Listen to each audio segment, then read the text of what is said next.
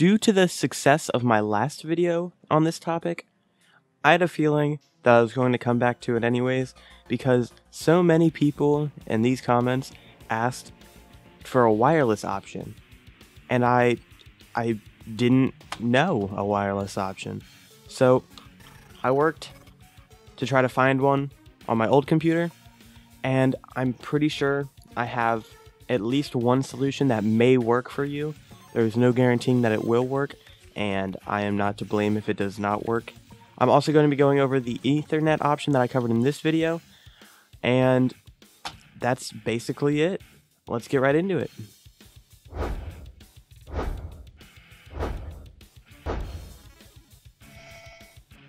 Alright, so the first option I'm going to cover is the Ethernet, and this was shown in the last video, except Windows 10 has changed around some things. You can still get there pretty easily. It's not that big of a deal. There's two ways to get to the screen that you're going to want to be in. You can either type Control Panel, click it, and then scroll down to where you see Network and Sharing, and that'll take you here.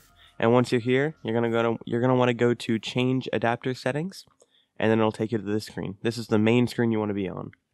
And the other option is you come down to your Wi-Fi, right-click it, open Network and Internet Settings, go to Wi-Fi, and then change Adapter Options, and that'll take you here. Alright? Alright. So, once you're here, you're going to see Ethernet or Wi-Fi, or both.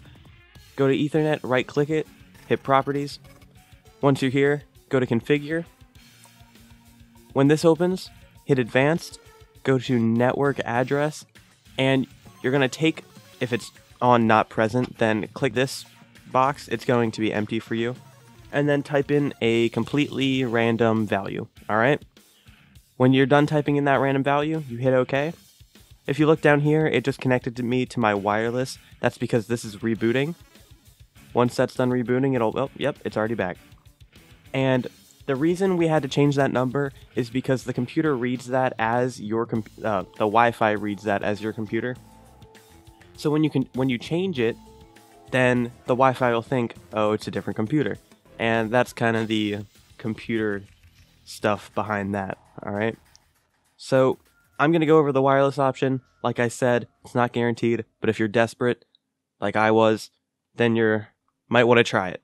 Alright, go to your Wi-Fi, right-click it, hit Properties, go to Configure, same thing, go to Advanced, and then scroll down until you see Local Administered MAC Address.